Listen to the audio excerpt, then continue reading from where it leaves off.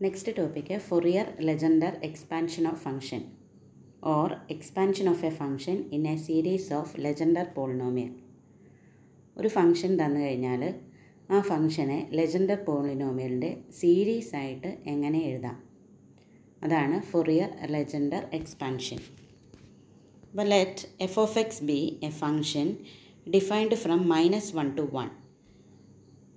The Fourier Legendre expansion of f of x is f of x equal to c0 p0 x plus c1 p1 x plus c2 p2 x plus c3 p3x plus etc.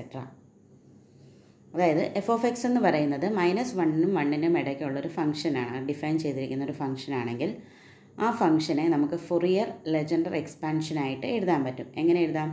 F of X equal to c0 p0 x plus c1 p1 x plus etcetera. നമുക്ക് p0 x p1 x p2 x ഇതൊക്കെ അറിയാം. അപ്പോൾ പിന്നെ എന്താണ് അറിയാനുള്ളത്? Constant അല്ലെങ്കിൽ coefficients ആയിട്ടുള്ള c0 c1 c2 etcetera ഈ value ആണ് അറിയേണ്ടത്. Then the general Cn equal to 2n plus 1 by 2 into integral -1 to 1 fx pnx dx. Cn കണ്ടുപിടിക്കാനുള്ള ഫോർമുല എന്താണ്? 2n plus 1 by 2 2n plus 1 by 2 integral -1 to 1 f of x into pnx dx.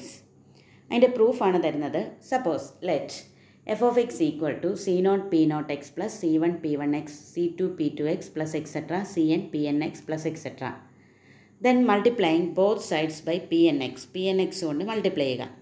അപ്പോൾ എന്ത് കിട്ടും? f of x into pnx equal to ഓരോ ടേമിനെയും pnx കൊണ്ട് multiply ചെയ്യണം. c0 p0 x into pnx plus c1 p1 x into pnx plus c2 p2 x into pnx etc cn pnx into pnx plus etc.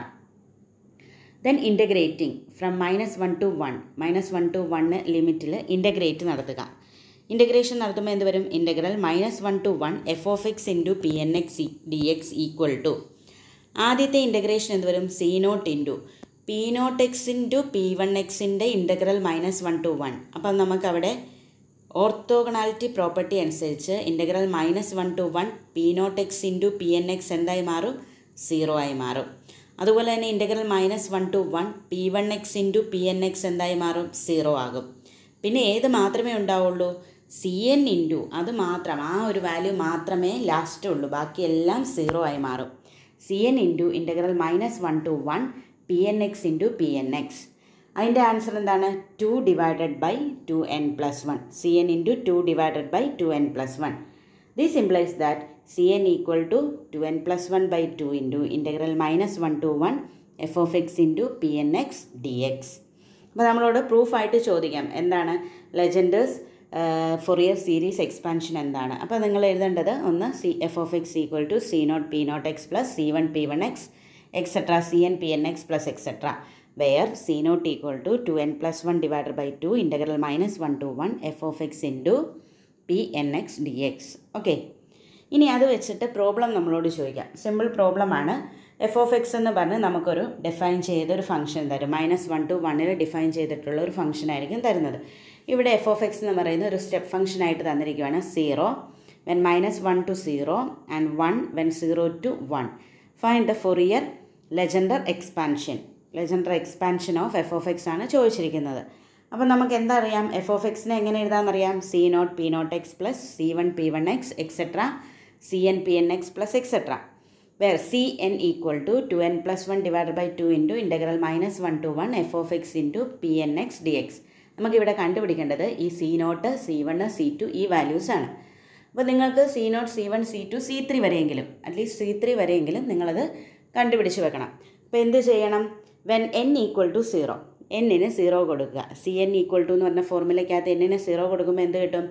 c0 equal to എന്നിനെല്ലാം 0 കൊടുക്കാം. അപ്പോൾ 2n plus 1 എന്തായി മാറും? 1 ആയി മാറും. 1 by 2 integral -1 to 1 f of x into pnx എന്താവും? p0x.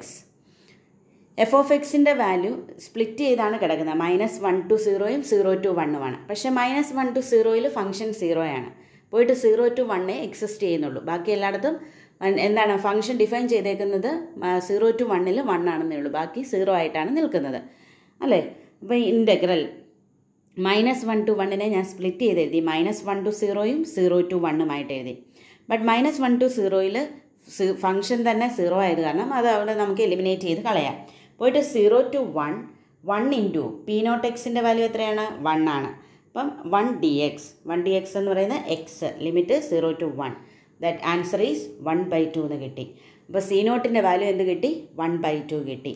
ഇതുപോലെ തന്നെ C1 കണ്ടുപിടിക്കണം. C1 കണ്ടുപിടിക്കാൻ നേരത്തും ഈ ക്വസ്റ്റിനകത്ത് -1 to 0 എടുക്കേണ്ട കാര്യമില്ല, കാരണം f(x) അവിടെ 0 ആണ്.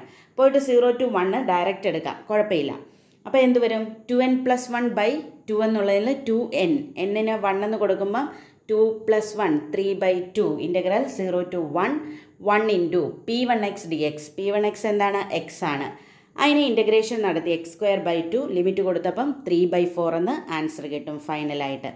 വെൻ n = 2, n-ന് 2 കൊടുക്കുമ്പോൾ എന്ത് കിട്ടും? ഇതുപോലെ തന്നെ 5/2 ഇൻ്റഗ്രൽ 0 to 1 1 ഇൻറ്റു P2x. അപ്പോൾ P2x എന്താണെന്ന് നമ്മൾ അറിഞ്ഞിരിക്കണം. 1/2 ഇൻറ്റു 3x² - 1.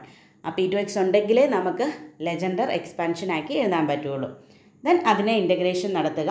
ഇൻ്റഗ്രേഷൻ നടത്തി ഫൈനൽ ആൻസർ 0 എന്ന് കിട്ടി. അതുപോലെ തന്നെ n = 3. അങ്ങനെ ഓരോ വാല്യൂവും കണ്ടുപിടിച്ചിട്ട് അത് f(x)-നകത്തേക്ക് സബ്സ്റ്റിറ്റ്യൂട്ട് ചെയ്ത് കൊടുക്കുക. f(x) = C0-ന് പകരം വാല്യൂ C1, C2, C3 അങ്ങനെ value plus etcetera. At least C3 വരെയെങ്കിലും കണ്ടുപിടിക്കുക. C3യും C4ഉം ഒക്കെ കണ്ടുപിടിക്കുന്നതിന് കുഴപ്പമില്ല, കുറഞ്ഞത് C3 വരെയെങ്കിലും കണ്ടുപിടിക്കണം. അടുത്ത വേറൊരു ക്വസ്റ്റ്യൻ ആണ്.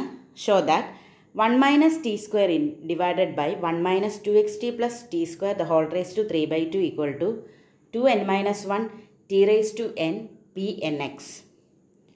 നമുക്ക് എന്തറിയാം? ജനറേറ്റിംഗ് ഫംഗ്ഷൻ്റെ ഫോർമുല അറിയാം. 1 - 2xt + t² the whole raised to -1/2 equal to sigma pnx into t⁻n.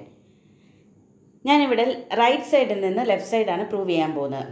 അപ്പോൾ അതിനു വേണ്ടി ആദ്യം ആ ജനറേറ്റിംഗ് ഫംഗ്ഷനെ വിത്ത് റെസ്പെക്ട് ടു ടിയിൽ ഡിഫറൻസിയേഷൻ നടത്തി.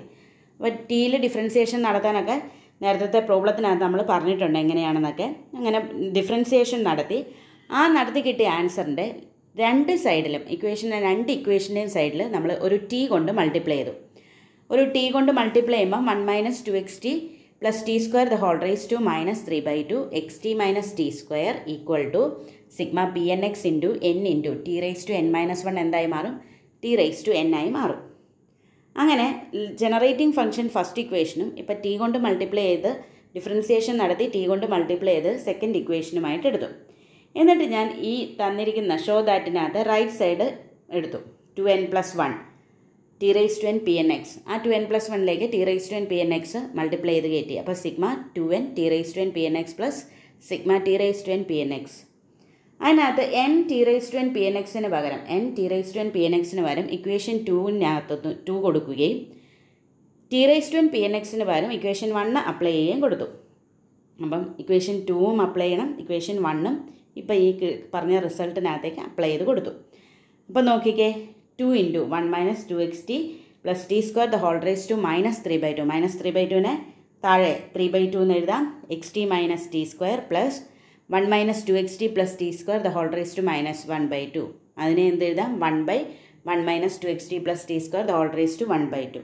അവിടെ ഞാൻ LCM എടുത്തു. the whole raised to 3/2 ആണ്. അപ്പോൾ നമുക്ക് whole raised to 1/2 ഉള്ളിടത്ത് 1 - 2xt + t² മൾട്ടിപ്ലൈ ചെയ്താൽ മതി. ദെൻ ഒന്ന് സോൾവ് ചെയ്ത് വരുമ്പം എന്ത് കിട്ടും?